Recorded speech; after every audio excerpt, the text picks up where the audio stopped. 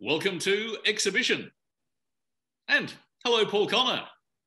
Hello, Richard. Thanks for having me on. Great to see you. Lovely to have you here. And your exhibition is protest paintings at Art Atrium in Sydney. And take us to that title, first of all, because perhaps in many people's minds, the word protest is associated with some sort of street demonstration or some sort of angry protest. But is that what this exhibition is? I don't think so. Well, it's not angry, although I can be angry. No, I'm not angry. Well, I am a bit. Protest was the definition, the Latin definition of protest is a public advocacy for something. Really, it's a public advocacy. And it was borrowed from an article I read in the Sydney Morning Herald, that definition. I really liked it because it spoke to me of a kind of influencer that landscape painting can be. It can influence the way we think, especially on plein air painting. Its immediacy and the journey you have to make to do it can advocate for this incredible natural world in which we live. You would see, from what you're saying there, you would see the works in this exhibition as advocating for a way of seeing the landscape. Is that correct?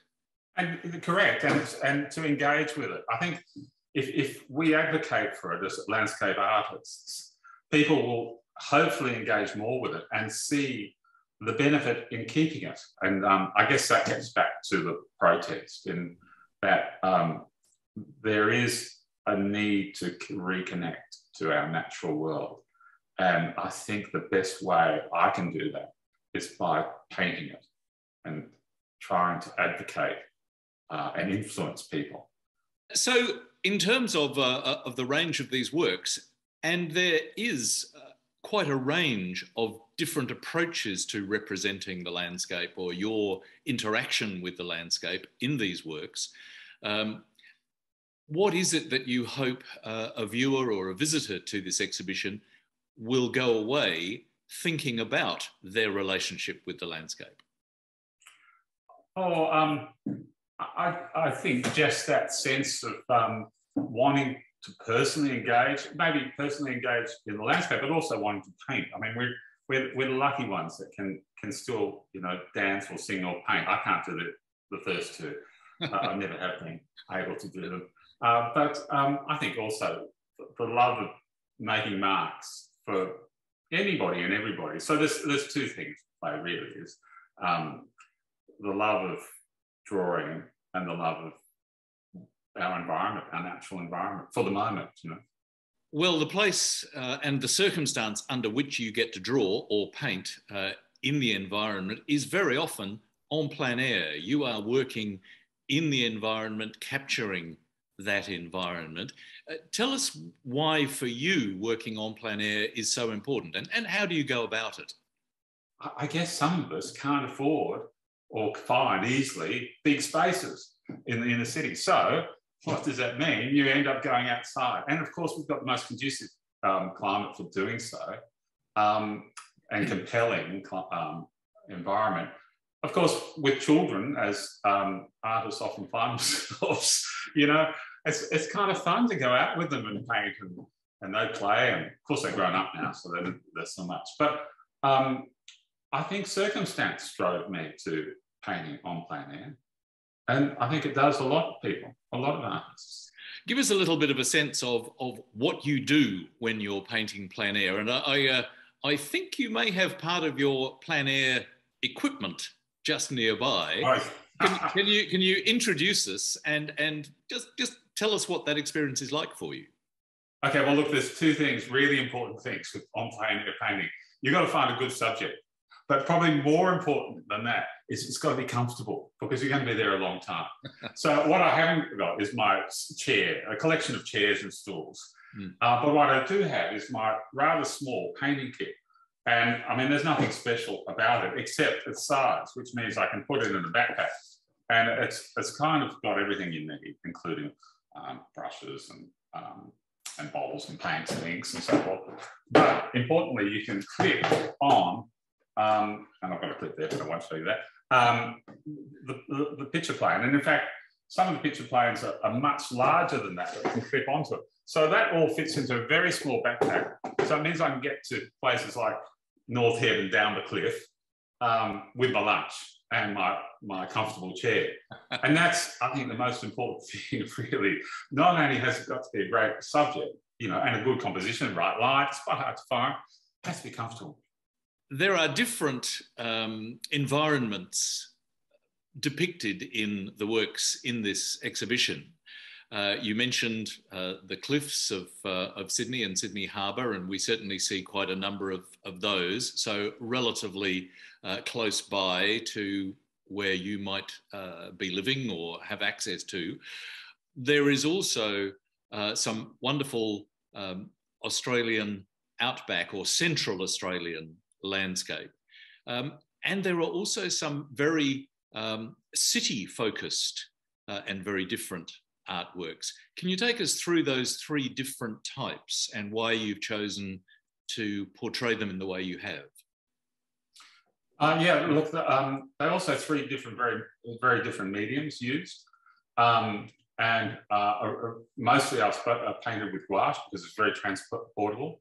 And I can paint quite large pictures in gouache and then cold wax them. That's a fairly safe thing for me because I've used gouache all the time. So when I go to somewhere very different, like Ross River, north of Alice Springs, I'll use gouache more successfully. I've started using acrylic because the standard of acrylic is so good now. But of course, acrylic dries very quickly. So you don't get that, you can't blur the edges and, you know, it doesn't accept mistakes. So, and also, so you can layer it, of course. So I use ink over it.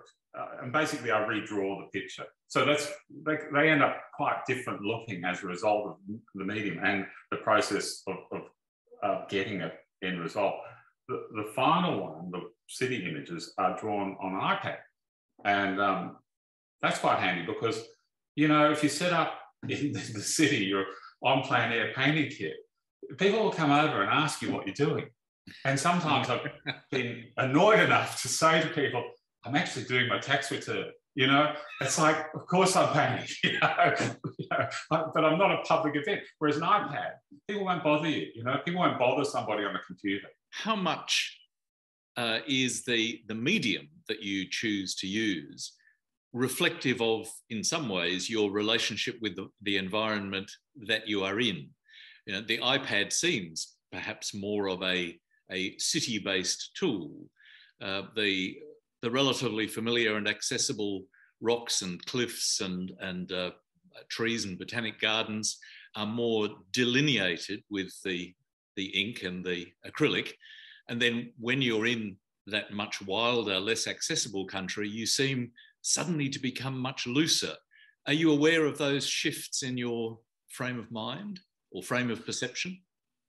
No, because they just come naturally. Until John McDonald wrote his catalogue essay. And I said to John, now I understand what I'm doing. And he said, you'd be surprised how many artists say that. Am I right about them? And so the answer is not really no, but I'm lucky enough to have a suite of kits and approaches. So those are choices for you. It's interesting that you mentioned the essay by John McDonald in the catalogue because he referenced Philip Guston in relation to some of the works and other painters. But how important for you are those senses of connection with art history and with other influential artists? Oh, tremendously. I mean, I think that one of the great things about painting is it engages you with art, and you know, great pictures are just absolute thrill to see, and you know, they surprise you. You know, and then you see the excellent, extraordinary Philip Guston we have at the New South Wales Art Gallery. I mean, the great thing about painting is you get to understand paintings, and of course, you get thrilled by the way.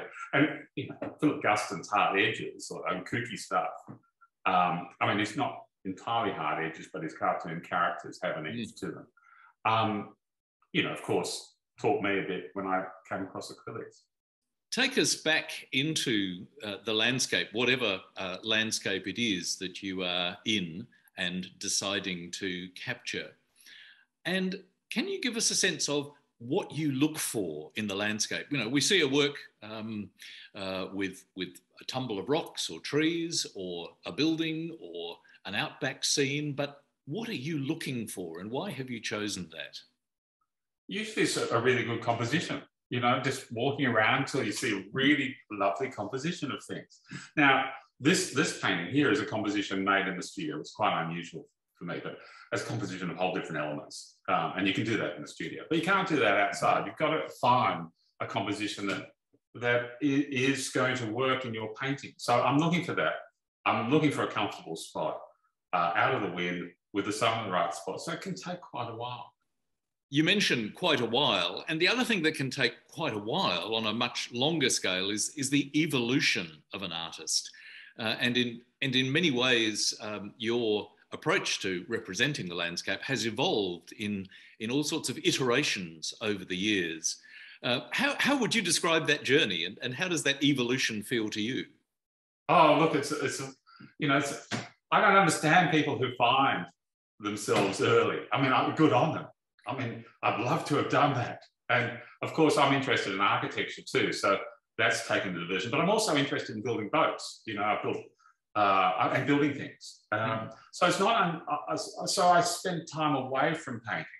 So when you come back, you find, and you might have seen a new artist or just thought about something whilst you're building a boat, or you learn things. And of course, as a human, you evolve. And invention is one of the things that I think as a child, children are wonderfully inventive.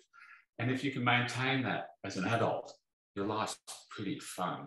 You've been a finalist in quite a number of national art prizes over the years. In fact, two of the works in this exhibition were finalists in the Paddington Art Prize, one of the country's major landscape prizes, and other works in the exhibition have been finalists in other significant prizes as well. What do you think about the importance of art prizes and again, the growth in that phenomenon in recent years? Well, when I started the plein painting prize at Parliament House, I was asked about it, and I said, look, well, the last thing the world needs is another art prize. Well, you know, I started one. And look, I entered that, and I entered a few others. But it was really Simon Chanlight, the gallery director, my gallery director, who said, look, at the end of the day, that's the way people see pictures now, and you really should enter them. So last 2 years, I've entered them. And it's great, you know, you get paintings shown in the regional galleries, and I guess people engage with that, and that's what you want. It is, I think, it's like so many things. If you're cynical about it, as I might have been, you don't see the benefit, and the benefit is people looking at paintings. Now, they mightn't choose the right paintings, and they might choose the wrong winner, but there's a lot of good paintings out there, a lot of good paintings. Going back to some of the iPad works, which are very much your observations of the built environment and often the city-built environment, how have your art and architecture practices spoken to each other over the years? Oh, I'm so glad you asked that, because and recognise that as something. So many people suggest that, oh, I'm doing painting now, and now you're doing architecture, but you know, they interrelate so much, and they do speak to one another. I learned to draw in architecture faculty. I always drew. I love drawing. I loved inventing things. But I learned the craft in the tin sheds and studying Baroque and Renaissance architecture. And then I travelled, and like all architects, you take a visual diary and you draw. And I didn't take a camera, and I just drew for a year, you know. Got to the stage that Jeannie, my wife, would say, can you just draw that over there? You know, as if I was taking a photograph. So, you know, you build your craft, but all architects draw, and most paint, most stop, unfortunately, because they take the role of an architect, you know. But we're in the visual world, architects and artists. They happily coexist. One informs the other. I can't imagine that I'm not looking at architecture when I'm drawing in the iPad, you know, the iPad. And I can't imagine that whilst I'm drawing a house, I'm not thinking of the sun and where the wind's coming from, the trees and how they're leaning and the fall of the land and all the things you're thinking about when you're painting. I can't imagine they're separate.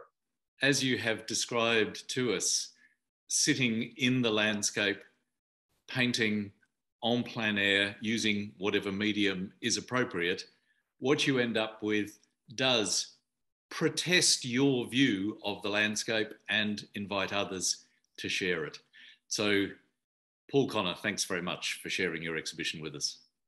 Thank you very much, Richard, for your interest.